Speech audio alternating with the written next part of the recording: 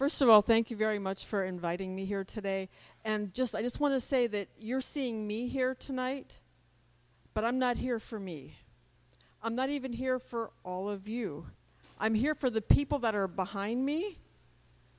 That's the farm workers that do the hard work that we work for every day to try and get justice for farm workers. So hopefully this will be an eye-opening experience and a transformative experience. And with that, we'll start out with the video.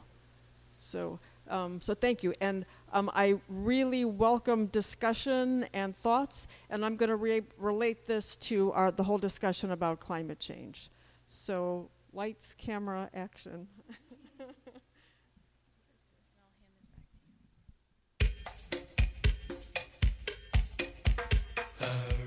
The projection that has Florida in the world is that it is Mickey Mouse, it is Miami Beach, it's all these beautiful people, but nobody see the inside of Florida.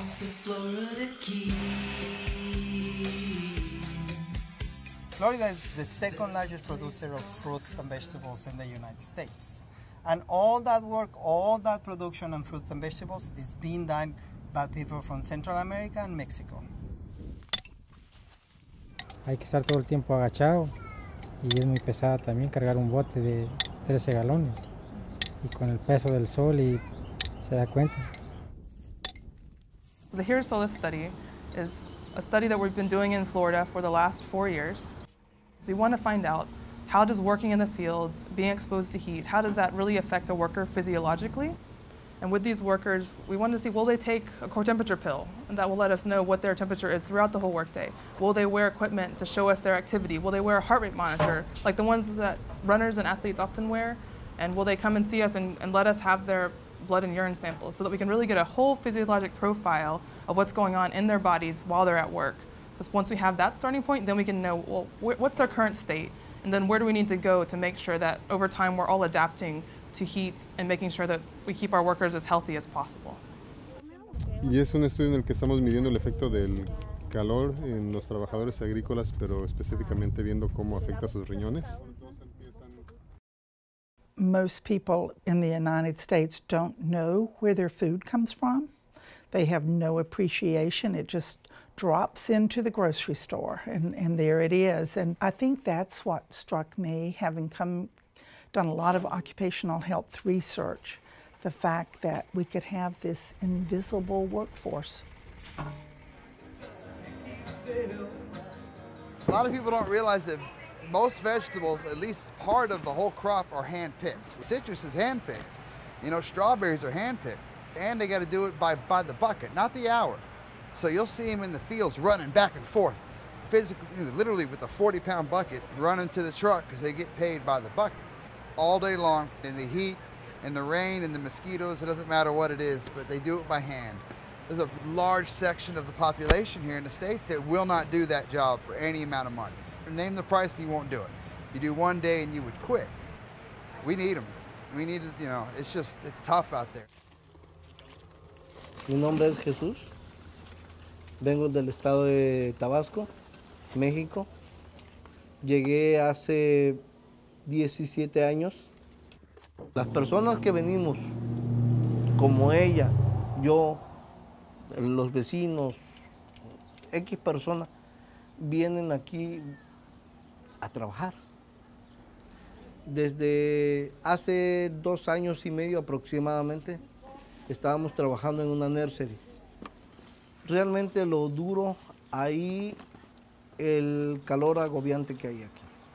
A veces la temperatura ambiente está favorable porque corre la brisa, nuestros cuerpos se refrescan un poco más, pero las condiciones de trabajo son verdaderamente, en el campo son verdaderamente duras.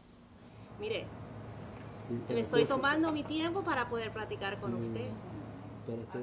They come before work and they have a blood test done and a urinalysis done, and we also put equipment on them that measures their core body temperature and their physical activity and how hot the temperature is around them. And once they're done working, they come back to the office, and again we do a urinalysis, blood test. Nos vemos. Nos vemos la tarde. we found that in our sample, there's an association between heat, or heat index in this case, and acute kidney injury. So the key indicator that we were looking for in the study was core body temperature. So the physiologic limit that we were using was 38.0 degrees Celsius. Over 80% of our workers that we studied on at least one study day exceeded that physiologic limit. That puts you at a Fahrenheit temperature of 100.4. This core body temperature rise, this fever, it puts stress on the body.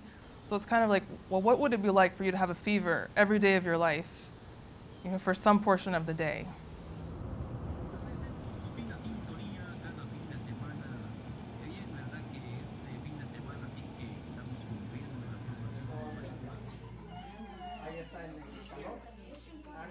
¿Qué son las enfermedades por calor?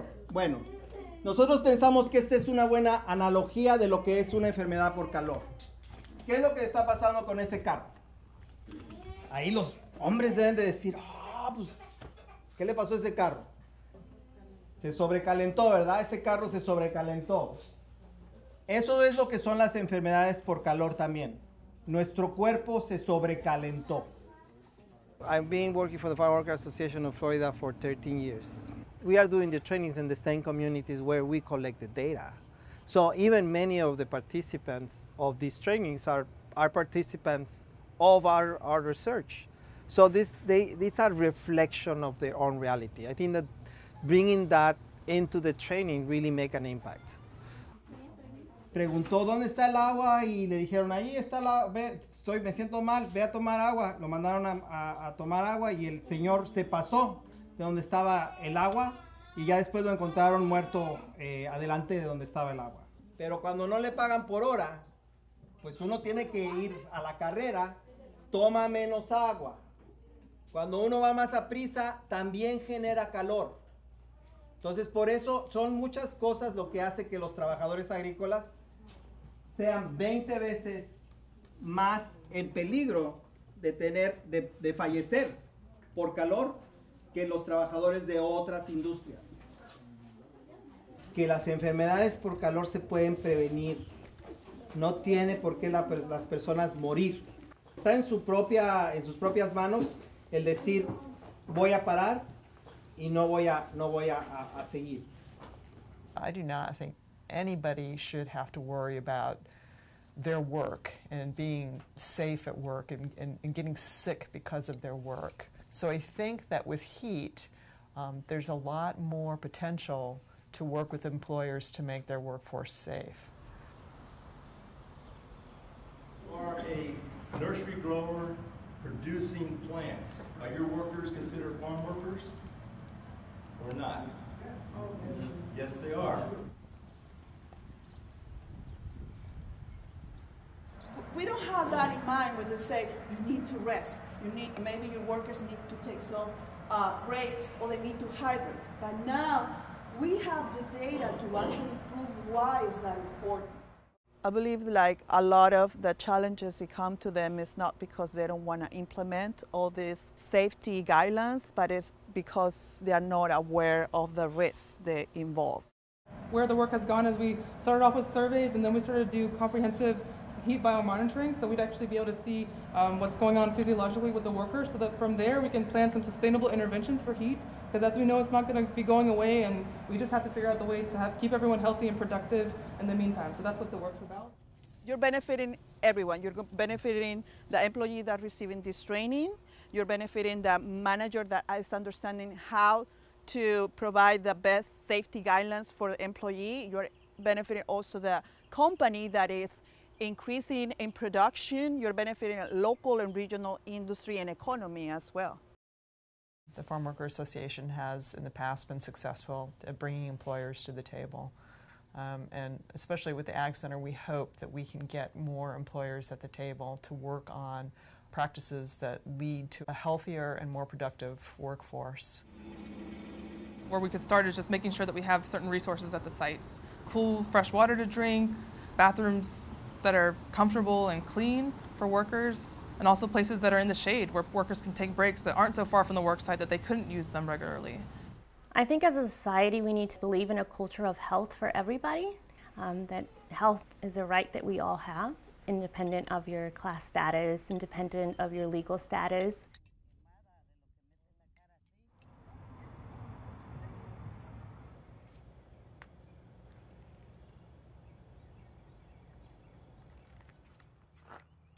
As a nurse scientist, I want to make sure that the research that we do is meaningful, because research by itself is just some data.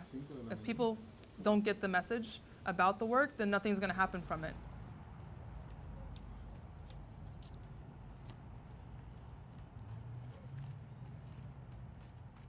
Ellos sufren demasiado calor, más calor que nosotros, porque ellos están en la viva tierra, que está calientísima, y agachándose demasiado, de veras.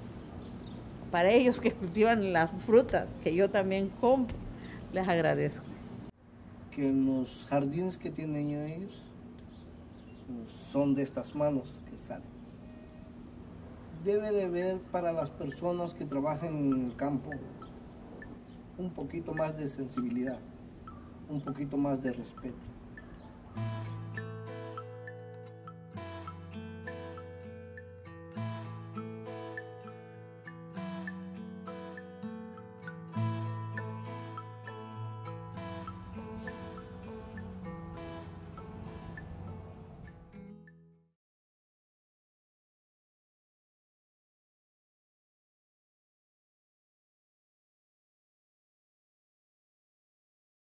So climate change is real, and it's getting hotter every summer, every year, and farm workers are working in these hot conditions so that the rest of us can have food to eat. You could see from this film, this was taken in hot conditions, and you could see how the farm workers were dressed. You know, when we go outside when it's hot, we have very little clothing on, because it's, you know, we want to wear shorts and short sleeve shirts because it's so hot outside. But the farm workers have to dress like that because they have to protect themselves from pesticide exposure, so they have their bodies covered. They have to protect themselves from the heat so that they don't get sunburned.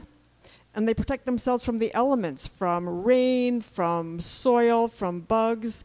So not only is it really hot outside, but then they have to wear clothing like that to protect themselves. And this is so that the rest of us can have food to eat every single day. I want to start out by, hopefully I can do this. I want to start out by talking a little bit about climate change. Which one do I press here? Is that one? Okay. Yeah. I want to talk a little bit about climate change and agriculture, because when most people think about climate change, they think about, you know, car emissions or energy generation.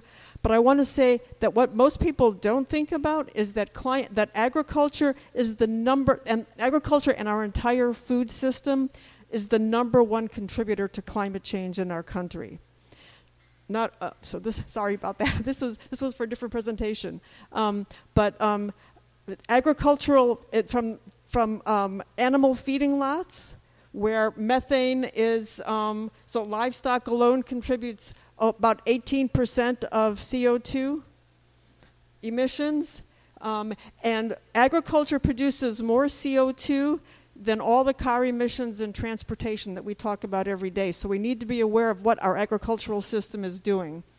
It's the largest global industry with 1.3 billion people globally, and you can see how much money the agricultural system is producing every year.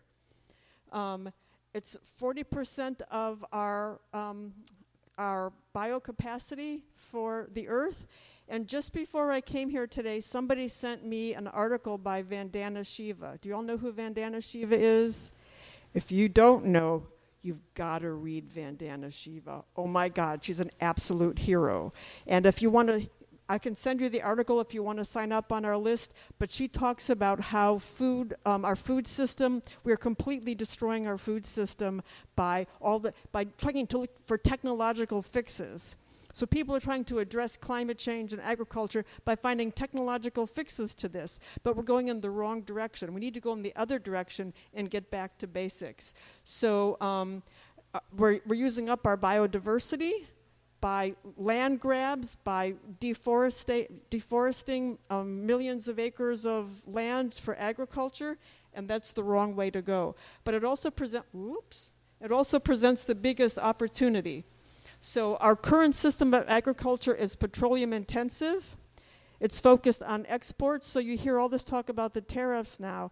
Well, in the United States, farmers, conventional, traditional, industrial farmers, not the small-scale farmers, but big commodity crop farmers are overproducing. So they want, you know, national or international trade deals because they want to sell their produce in other countries because they're overproducing for this country. So they want these big trade deals so that they can send their products overseas. But look at the environmental damage that our current agricultural system is doing. It's bad for the environment, it's bad for our health, and it's bad for farm workers. So there's something structurally wrong with our entire system of agriculture.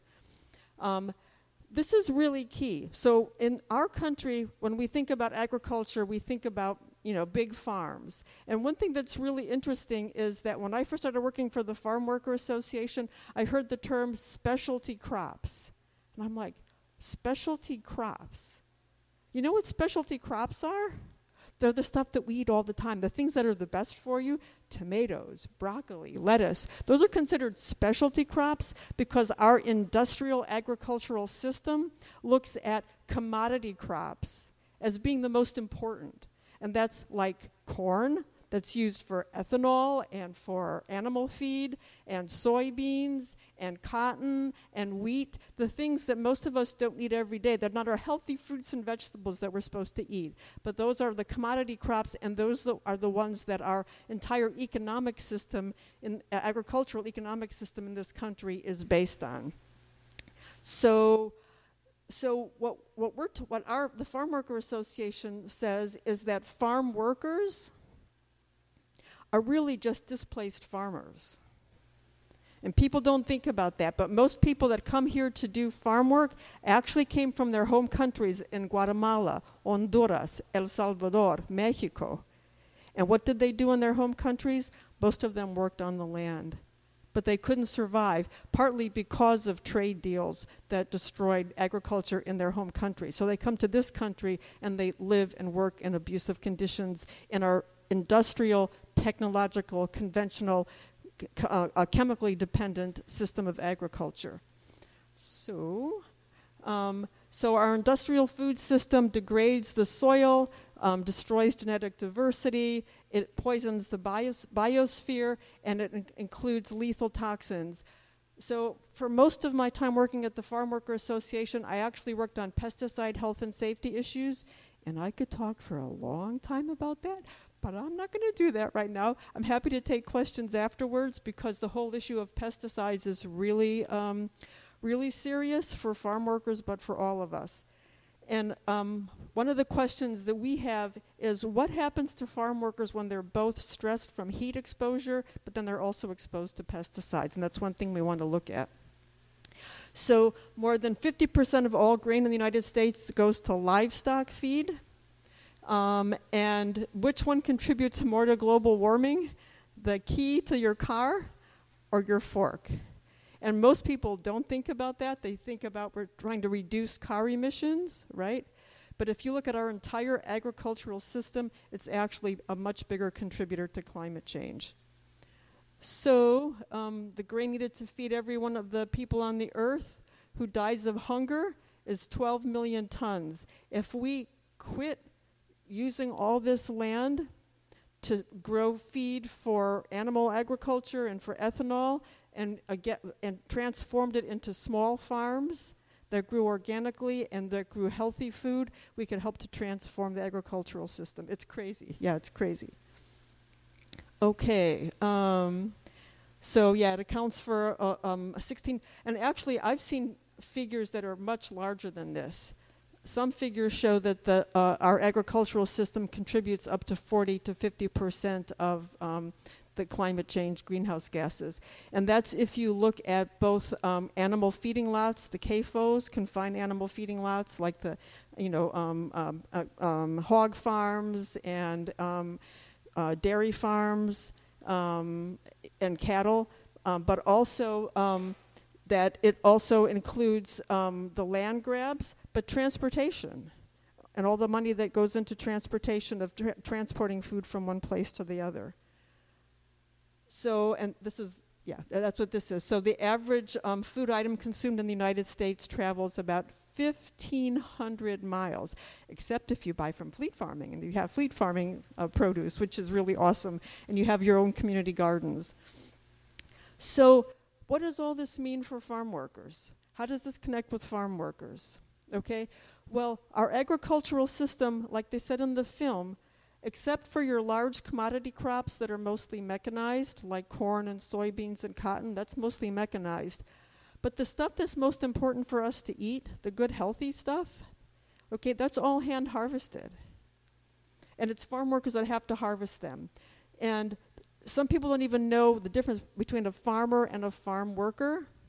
Well, farmers are the people that own the land and own the business, and they're generally the ones that are making the money.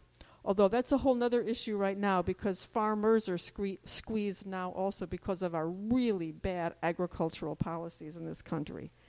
But farm workers today, a lot of them are from other countries, although historically most farm workers in this country actually were African American.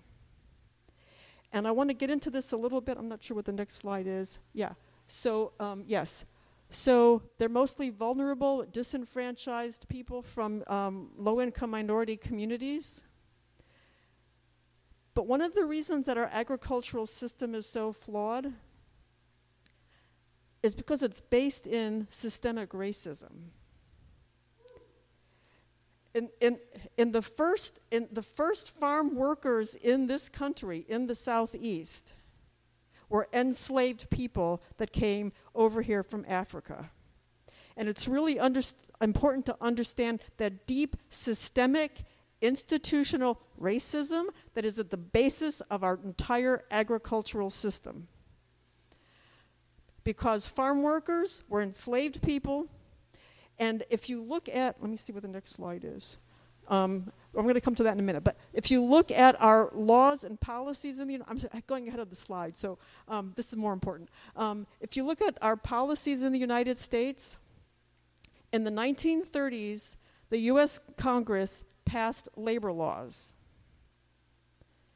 The Fair Labor Standards Act, the National Labor Relations Act, and 2 classes of workers were deliberately and intentionally excluded from those labor laws. And those classes of workers were farm workers and domestic workers. Bless you. Does that ring any bells to anybody? What did slaves do on plantations?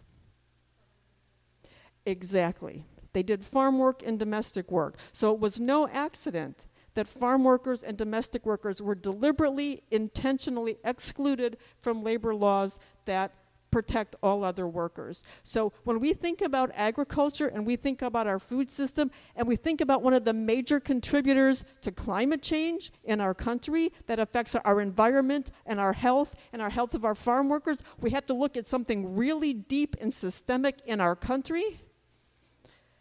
And that deep and systemic issue in our country is racism, colonialism, and exploitation. So we're going to get deep because you can't really think about these things because our climate change crisis now is related to capitalist, colonialist, racist policy that brought us to where we are today. So, yes, okay, so where am I? Race is the most significant predictor of a person living near a contaminated site. Okay, so I'm not going to get into this too deep because I'll talk too long. But for the past 22 years, I've worked with a group of farm workers that live in the Apopka area and that were contaminated by pesticides on Lake Apopka. It's called environmental racism because this community is exposed not only to pesticides where they worked, but there's a medical waste incinerator, there's 3 landfills, there's a municipal wastewater facility and a sewage treatment plant and plastics manufacturing industries, all in the same low-income minority Black, Hispanic, and Haitian community. And that's environmental racism. And right now, it affects mostly, sadly, low-income, vulnerable communities. But because of our system and our country, it affects all of us. Because what has happened with these systemic, deep issues, it's now happening to all of us through climate change. And also from pesticide exposure. I've been working with the Black community in South Apopka for 22 years. And they used to tell me, when the white people's kids start getting autism and learning disabilities, then they're going to start to do something about it. But when it's just Black kids and brown kids that are having pesticide exposure and having learning disabilities, then they're not doing anything about it. And what's happening now? We hear a whole lot about autism disorder, and there's lots of efforts to it now. I'm getting off the subject, but it's really important that you understand this, the deep racism in our system. Okay, so let me see if I can do this. So this is agricultural exceptionalism, and that's what I was saying before. Not only are farm workers excluded from labor laws, but they're also excluded from OSHA. So OSHA regulations cover almost all other workers, right? But for farm workers, this is what I was talking about before. But for farm workers, OSHA, the Occupational Safety and Health Administration, for those, okay. They have regulations related to toxic chemicals, and they have regulations related to other kind of workplace safety things. For farm workers, OSHA's big thing is they say, oh, just have a safe, healthy workplace. Okay? So I'm kind of jumping around here, but so one of the things that the Farmworker Association is doing, and this relates to climate change, one of the things that we're doing is that we're part of a national campaign led by Public Citizen, Farm Worker Justice, and United Farm Workers, but we're part of it. We're part of a national campaign to try and pressure OSHA to make heat stress protection regulations, not recommendations, but regulations to protect farm workers and all outdoor workers from heat stress. Because right now it's a problem, but you know how hot it is outside. Imagine, one of my coworkers today came in the office, and he used to be a farm worker. Lookner, he's Haitian. He said, man, it's hot out there. I said, I just walked from my car to the office and I'm sweating bullets.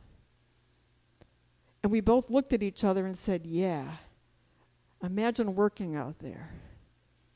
And in Central Florida, we have a lot of greenhouses and nurseries. So we do have food crops, but one of the biggest crops in Central Florida are ornamental plants. You don't even think about that. That's an agricultural crop. But if you go to a nursery, you go, oh, I want to buy some nice plants for my yard. They probably came from nurseries where farm workers worked. And they worked in greenhouses. Well, you know how hot it is just to walk outside. Imagine being inside a greenhouse all day long in these temperatures just so that you can make enough money to feed your family.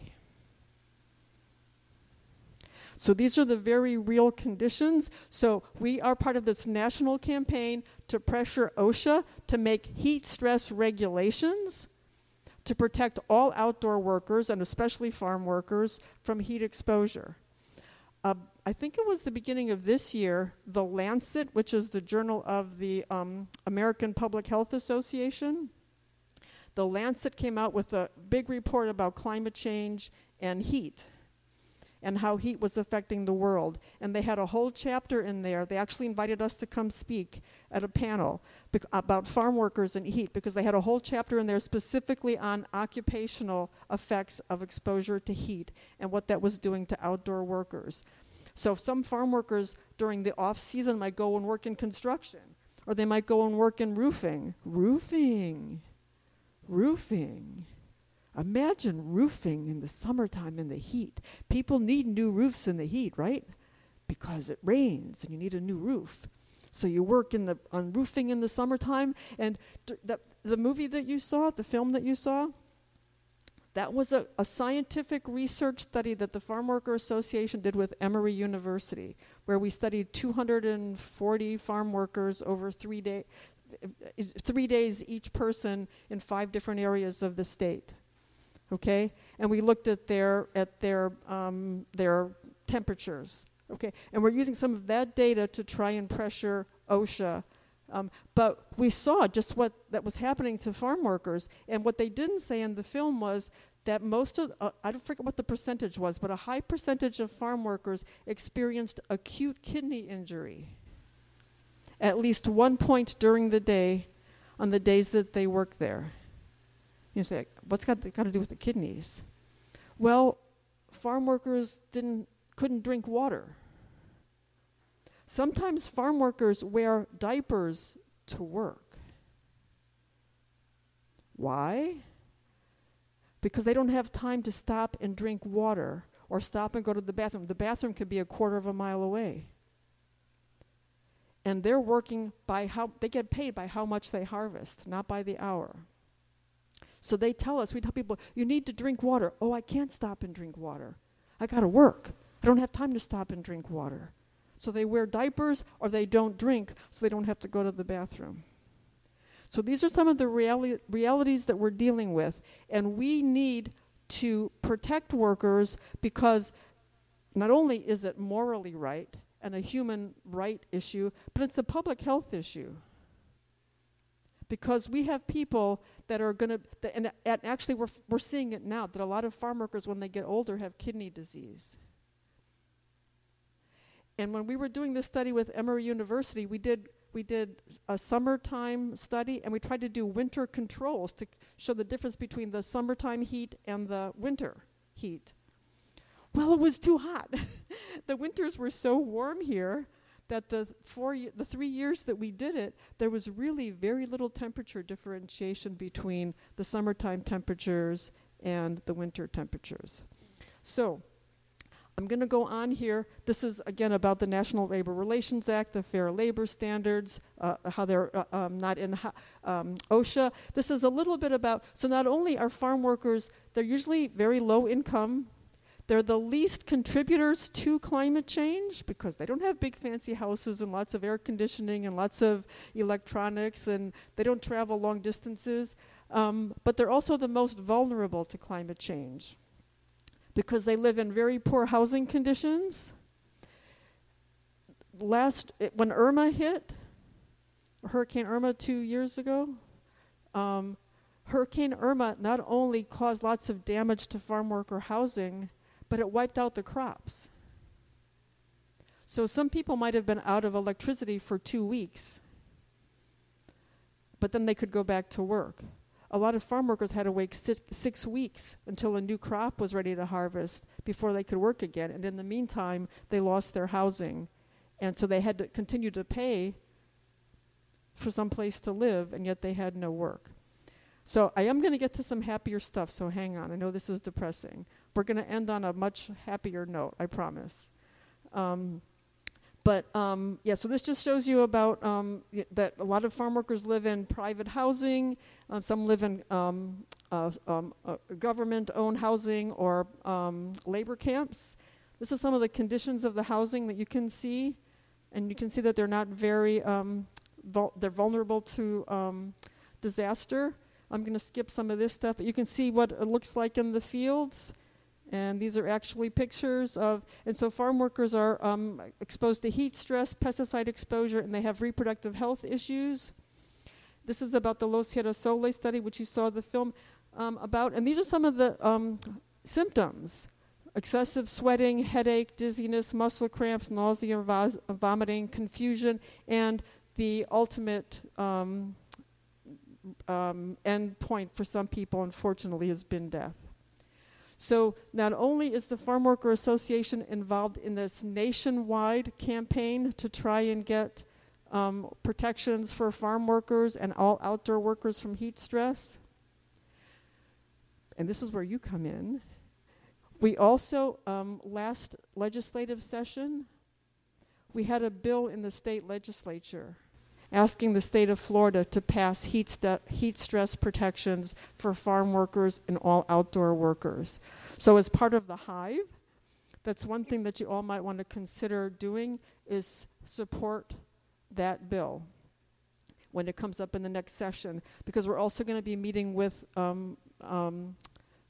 policymakers to try and ask them to sponsor and co-sponsor that bill. Okay. I'm going to jump ahead. So this is all really heavy stuff, right? And there's been real abuses against farm workers for not even decades, but generations.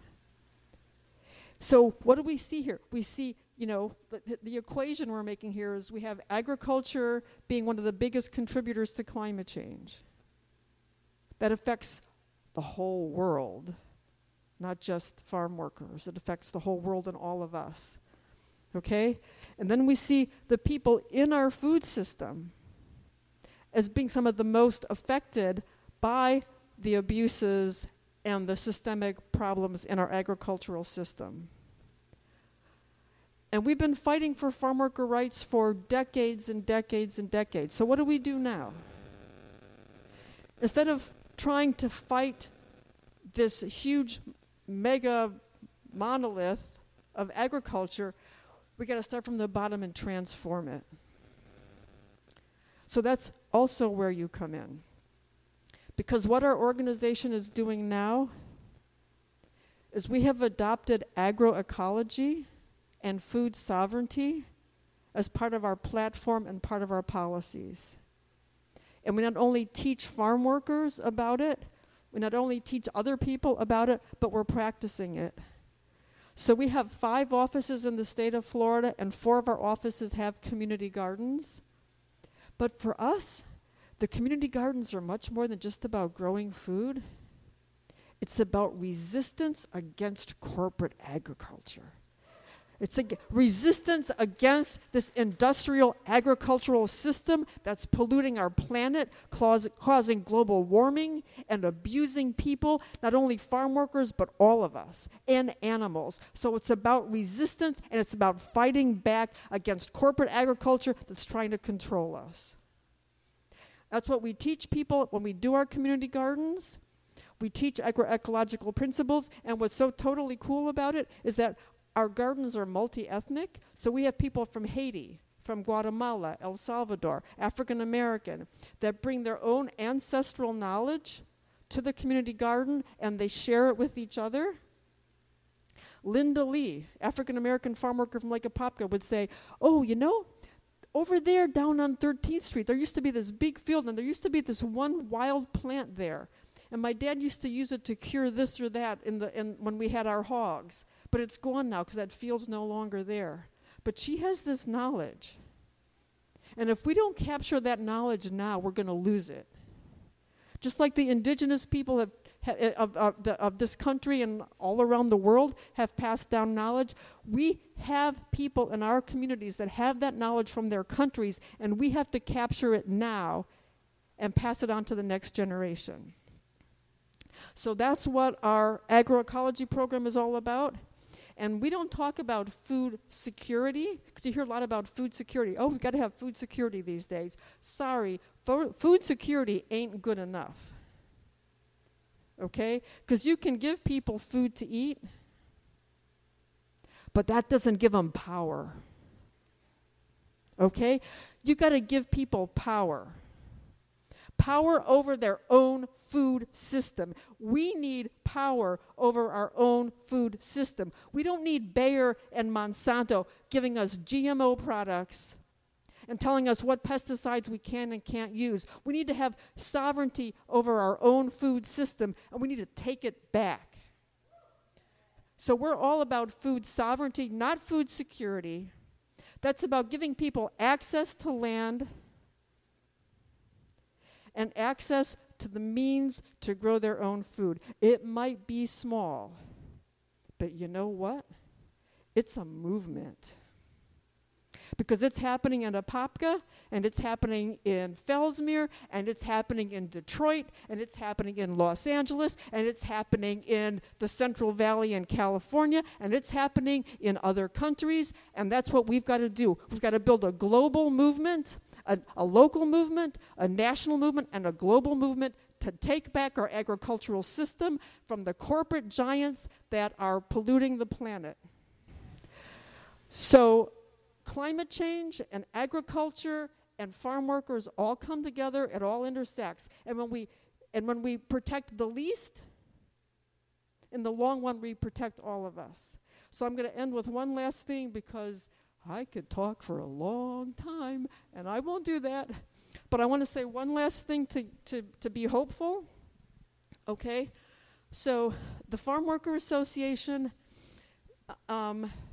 we're members of the, oh, well, I got to talk to you about this. So I said I was done, but I'm not done. Okay, so we also talk about climate justice. We don't talk about just climate change. Climate justice means giving power back to the grassroots groups.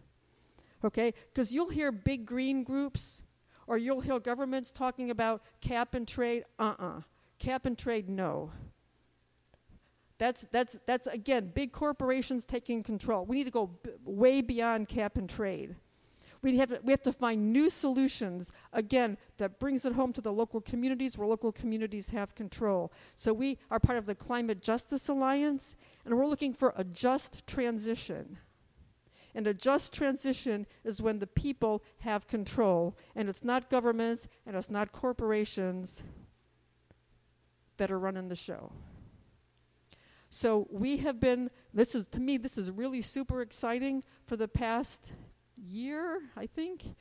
We've been part of this process where we've worked with some other organizations around the country, everything from a few of the big green groups. I think Sierra Club's been part of it, and Friends of the Earth, but also some very grassroots groups, some groups that work on pollinator issues, some groups that work on food issues, Climate Justice Alliance, Heal Food Alliance. We've been looking at the Green New Deal, and how the Green New Deal doesn't address agriculture, or it's very minimally addresses agriculture. So over a period of about 5 or 6 months, we wrote a letter to Congress that's saying no Green New Deal goes anywhere if it doesn't look at one of the root causes of climate change, and that's the agriculture and food system. So we have a totally awesome letter. It was really like 10 pages that we whittled it down to 4 pages. I have a copy of it here. We sent the letter to Congress, and then in a couple of weeks, I don't know exactly when, we're going to have a press event to reveal our letter about the Green New Deal to the public. So there's a lot you can do, and I think I'll end there, and I'm happy to take any questions. So the last thing I want to say is, okay, we're going to do the farm worker chant, and you can all do it with me, okay? You ready? 3 times, really loud, really powerful, because you have the power, and you've got to take the power. So you ready? 3 times. Sí se puede, sí se puede, sí se puede. One more. Sí se puede. Thank you very much.